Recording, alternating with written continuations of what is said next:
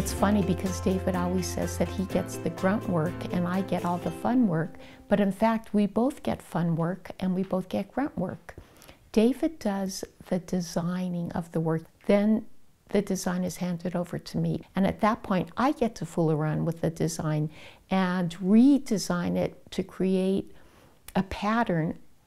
and a design which we can actually cut and turn into glass work. I order the glass, and once the glass is here, I get to take the glass and I get to choose what color is actually going to go into each individual piece. And then I get to do all the glass cutting, and that part to me is extremely